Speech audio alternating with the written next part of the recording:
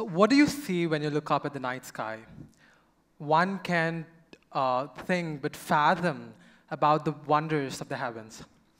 And civilizations for a very long time across the globe have tried to understand the mysteries of the heavens, starting from ancient Babylonians, Egyptians, Indians, Arabs, Persians, who had limited data, technology, in fact, no technology, who had limited data, research, and instrumentation, to modern-day scientists with so much software, advanced technology, including a lot of data points.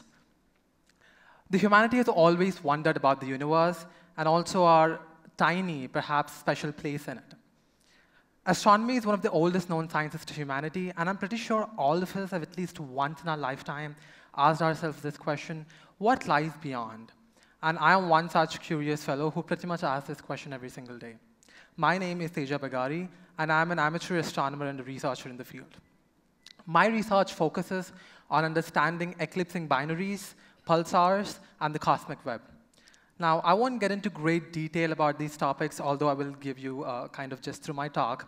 But what I really want to do is share my story, my short story about how I pursued astronomy, and I really hope it's the beginning of a greater one. My story starts very early as when I was in grade 3.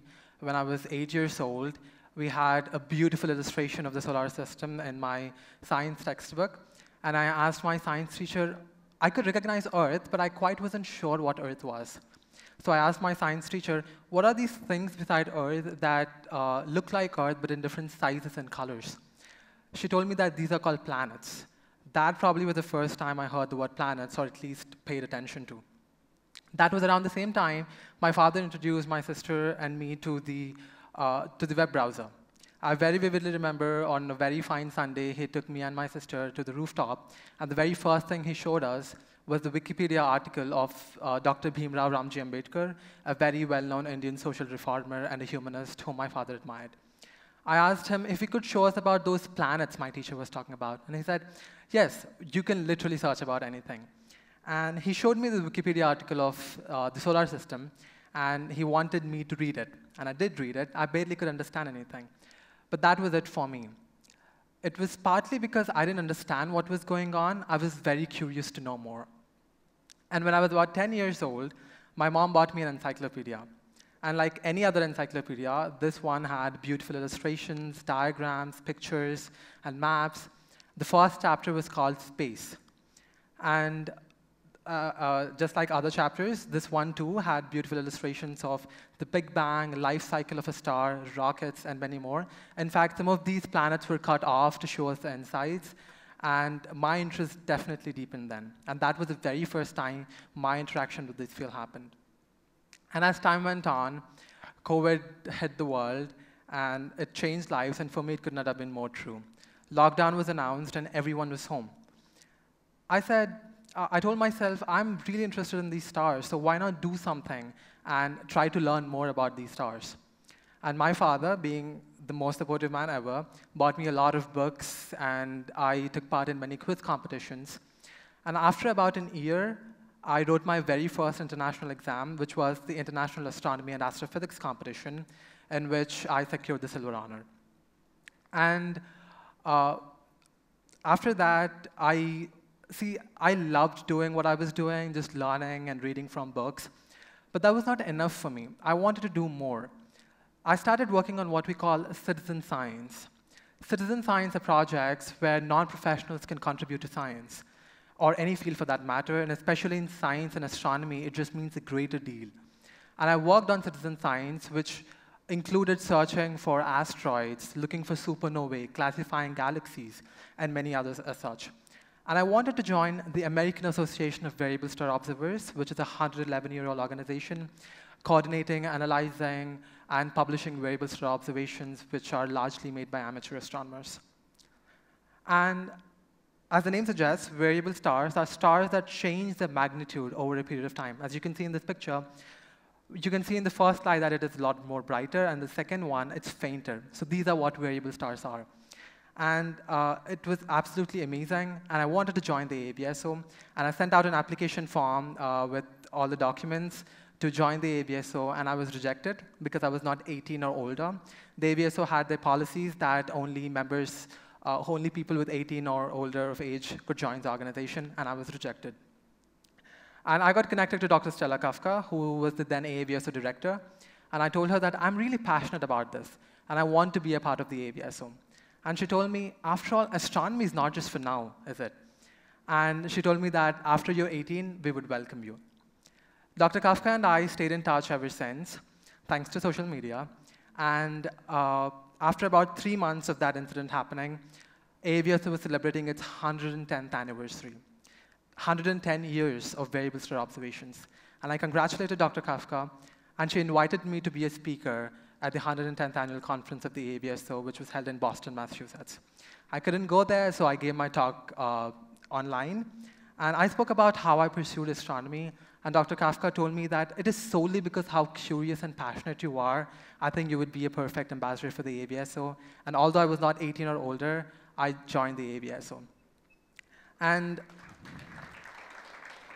as an ABSO ambassador, I gave multiple talks, presented webinars, and what I really was keen on was popularizing real science. And especially in a country like India, where pseudoscientific beliefs exist, I thought one of the best ways to debunk them was to popularize real science.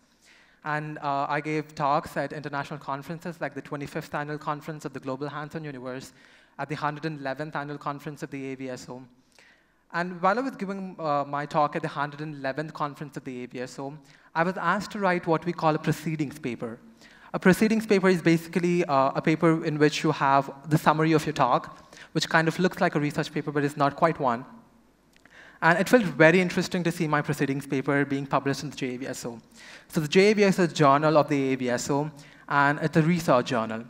So I asked some seniors at the ABSO if there was a possibility for me to conduct real research and publish those results in the JABSO.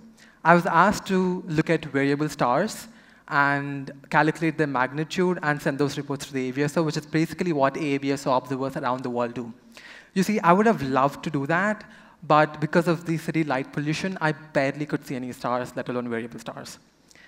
I reached out to Professor Thomas J. Macron, who is the President's Excellence in Research Professor at the Department of Physics and Astronomy at Texas Tech University.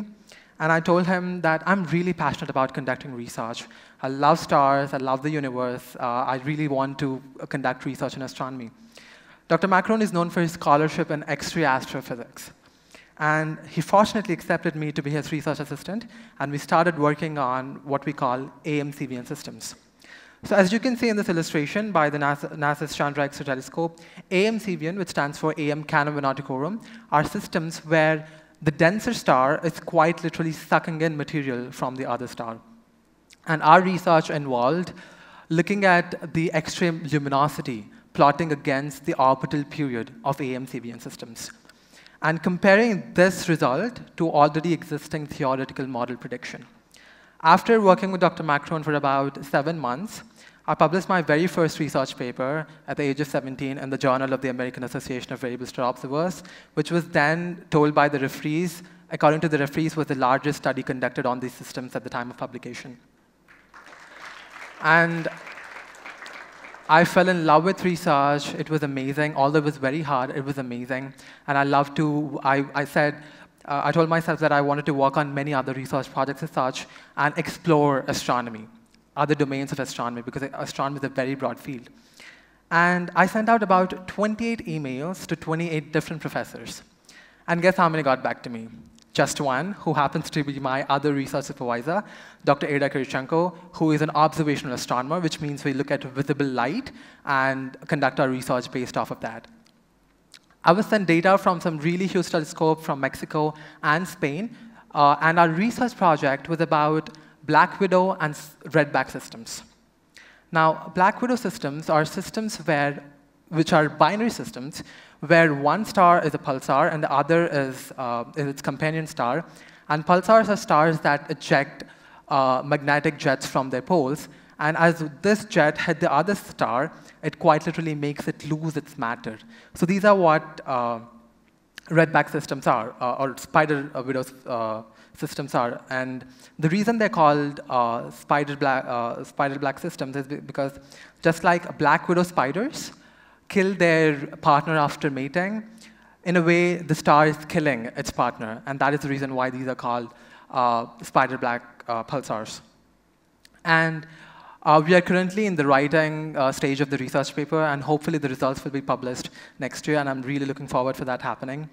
And my current research involves an understanding the cosmic web, which helps us understand the larger scale structure of the universe, and eclipsing binaries, which are stars that orbit each other, and when one star goes around the other, you can see the dip in the light curve because of the lessening of the magnitude over a period of time.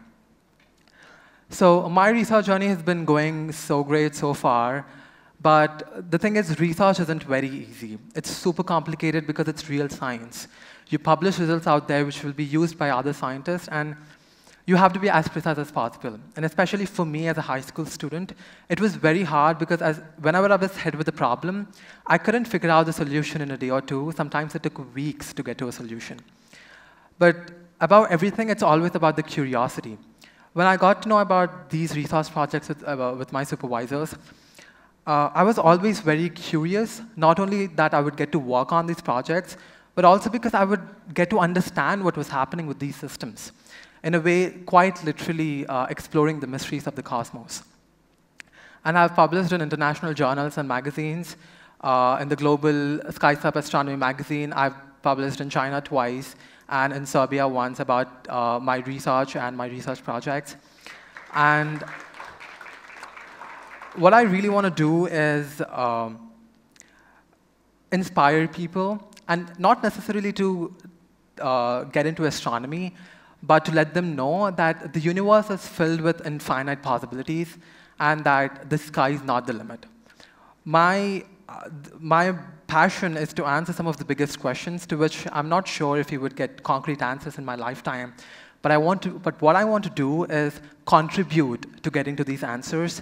And what I want to tell you people is that, as I said before, the universe is literally filled with infinite possibilities, and you never know what's going to happen.